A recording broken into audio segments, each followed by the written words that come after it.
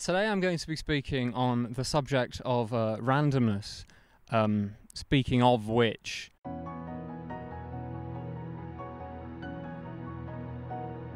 And then we cut to some really random content. I feel we're a generation whose most profound things we have to say are to some extent random. I feel wonderful books are still being written, but no longer about the human condition or the meaning of life or anything, but about Polish railway developments in the 1880s and elk breeding and sponge.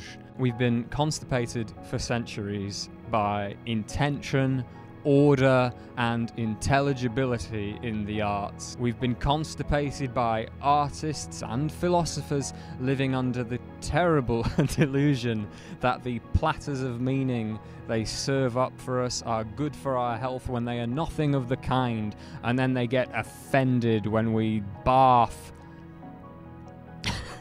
Artists in particular have a habit of saying things like, "Oh, Laura, my peach of bliss, I am violently in love with you. Kiss me as a wave kisses a beach." And expecting this to mean all they want it to mean when we all know it means nothing of the kind. What am I trying to get at here, though, about randomness? An interesting feature of randomness, little acknowledged, is its subjectivity. We can say the nth digit of pi is random, but only as it appears to us. Pi's digits are no more or less random than those of 3.333333333333333 recurring. They're less regular, sure, but it's still only personal experience and prejudice that makes the sprawling, ungraphable digits of pi seem randomer than the infinitely repeating sequence of threes after the first one. Although the digits are unpredictable to us when we look at 3.1415 forever and ever, what is to stop another species from looking at those same digits and being able to go on predicting them forever, or indeed another species looking at 3.33333333 and being unable to guess that 3 comes next, even though it's obvious to us that after 18 trillion threes you're probably going to expect another 3. Why is that? It feels like it's just experience. I feel like after trillions of years of the universe not existing, it was as big a shock to have all this stuff suddenly here. Perhaps all randomness, if you zoom out far enough, is actually in a pattern, or perhaps all patterns, if you zoom out far enough, are actually random. I reckon that's probably enough preamble.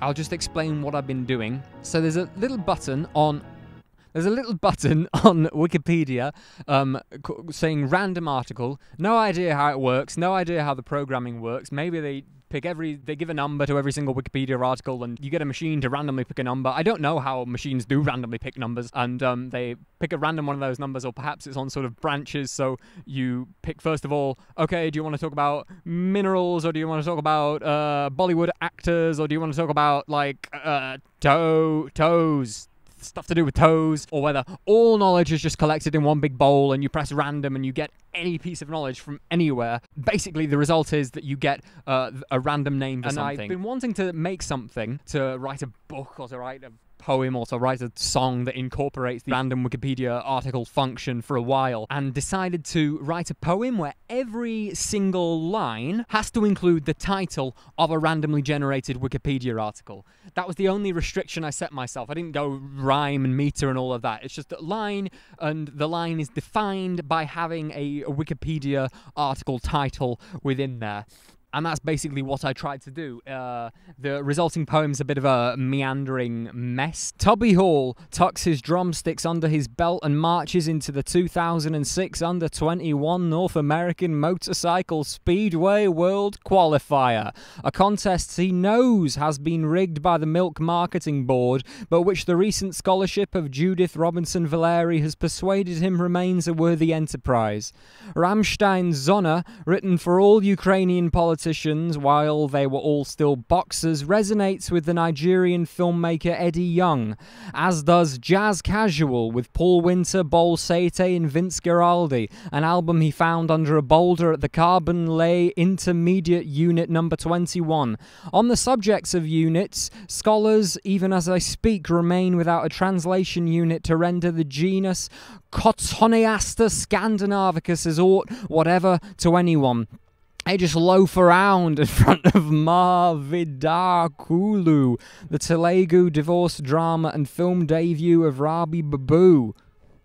Hardur, the Hungarian god of fire, watches all this from on high, giving Paul Celan all the inspiration he needs to write his collection Faddens on, and whose poems surreptitiously spell out a list of international presidential trips made by George W. Bush. Martha Wilson conceals similar catalogues in her explorations of female subjectivity, most notably thinking about Chinese flutes while being female.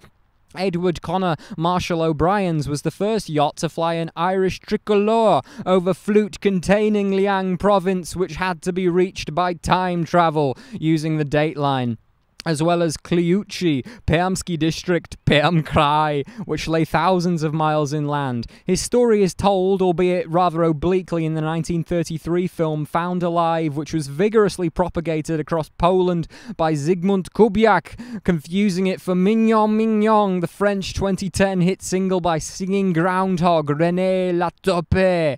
Largely due to this mix-up, Habana won the 1973-74 Cuban National Baseball series over Traversare, the noted medieval Italian family who had been dead for centuries, not without leaving their mark, of course, on Sutton and Cheam, the constituency where Frances Mays based her memoir Under the Tuscan Sun, a book chemically rearranged in post by chemist James Vernon to render it more in keeping with the famous score written by Sanjay Chowdhury. Just as Salomon Vredeman de Vries fled to the Low Countries to escape the Inquisition, David Reich fled his book Who We Are and How We Got Here to advise Tom Betweek on the theology of Funky Winkerbean, largely by poaching that of the Church of the Covenant of Our Lady of Mount Carmel. Buster Keaton, unable to use the General to play the General in the film The General, transformed into a sharp-snouted piranha and swam to the Sugaru district town of Kanagi to speak with Osamu Dazai. After facing rejection, he swam on to Maddenstown, a village in County Kildare, mistaking it for San Nicolas district Carlos Fermi Fitzgerald, where Carl Jordan at that moment was making the first ever description of Monocamus isocruus, a beetle. Only the 1973 England rugby tour of Fiji and New Zealand, when it was legal for players to use TAR-O enzyme inhibitors tyrosine A and tyrosine B, could compete with such displacement. Anne Ackerblom, woman's heavyweight judoka wrestler, looks out her window at Winona Lake Historic District and listens to the gentle airs of Risa Tachibana using the video game Risa no Yosei Denesetsu, which reminds her, on top of everything else, of attending Brookfield East High School in Wisconsin, where she would plow through the list of #1 albums of 1988 in Spain daily. Our youth went to watch Kannada romance film 3 Ganti 30 Dina 32nd, where to get on with the business of making and never eating panzanella before settling down to Madha Yanai Kutam, herd of mad elephants intercut with images of the 264 families residing in Malafa, Mazandaran province, where to correspond with Ben Quaminera Taylor in his native Wallabing, Western Australia, was all there was. Our youth, when but to build models of the HMS Lizard and scour Gunter District for Naraduka's notable road junctions, where but to discern that Jimmy Jack and Jimmy the Explorer were nom de plumes, and that Petrophile Nivea was a shrub endemic to land not far from Wallabing, was to fill one's heart with liquidy dreams of Diuni Railway Station and the gentle visage of English antiquarian Sir William Burrell, 2nd Baronet. Now we dangle our feet over the Duba Qua hydroelectric plant and watch Megalosura elongata get shredded by its turbines. You speak movingly about the case for additional support needs tribunals for Scotland, and I respond by drawing this symbol, which you don't recognise at first, but which, using your primitive NE1000 Ethernet network card, suddenly transforms into Pietro di Campofergoso's disastrous loss of the Genoan colonies in the East, only recovered using physiological chemistry by Franklin Churchill Byng centuries later. It all suddenly finds a place.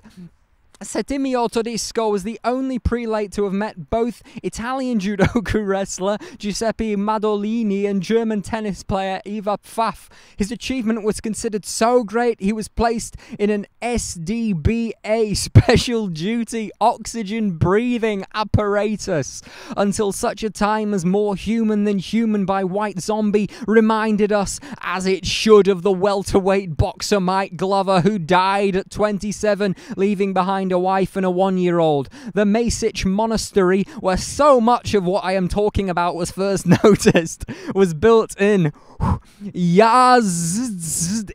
Tandras on the Hungarian grass plains and only moved to its present location via Matthews, Illinois, it being mistaken understandably for Sanbu in Japan's Chiba prefecture by the courageous pilgrims.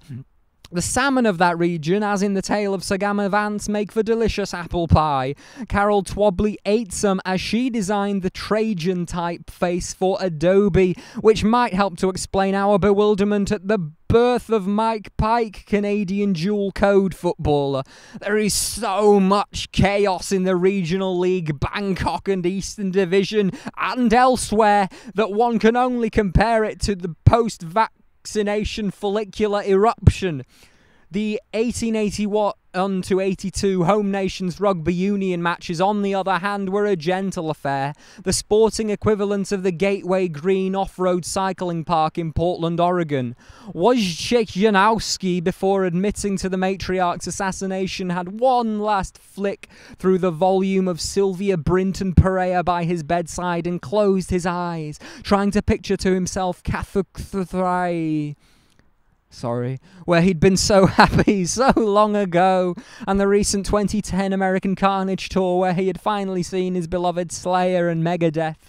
The Institute for Anarchist Studies rescinded his membership as soon as his stance on cannabis in Canada became clear, but not surprisingly after his support for 1978 Carter bonds. All this went on in the socio-political context of the 2010 to 11 Southern Premier Amateur Soccer League, with its eerie shadows of the 1906-07 Western University of Pennsylvania men's ice hockey season. The atmosphere is captured very well in Emmanuel in Space, particularly Episode 4, Concealed Fantasy. The North American Development Bank invested heavily in Gibberella pulicaris, the fungal plant pathogen, to prevent potato-eating maniacs like Brazilian race car driver Giuliano Loscano from claiming the surname Hakkinen without any Finnish roots to speak of. The children bathing in the waters of Lake Parramatta are in for a nasty surprise when they realise the water is actually the spit of Josh Frydenberg, federal treasurer for the Liberal Party. This won't stop Francis Phoenix from being in two minds over whether the Cathedral Square in Vilnius should have a monument to Catherine II or not. She watches Pabitra Puppy's Bengali crime series shot from the lead actor's smartphones and rattles her Der Catcher to the Voice of Holland Season 6, hoping to drive such quandaries away. Steve Clark had similar quandaries when animating The Dick Tracy Show. Should he include Grand Army of the Republic Hall, Lynn, Massachusetts, or just stick with the good old athletics, Norfolk Island? His decision had profound effects on the students of Lake Catholic High School in Mentor, Ohio.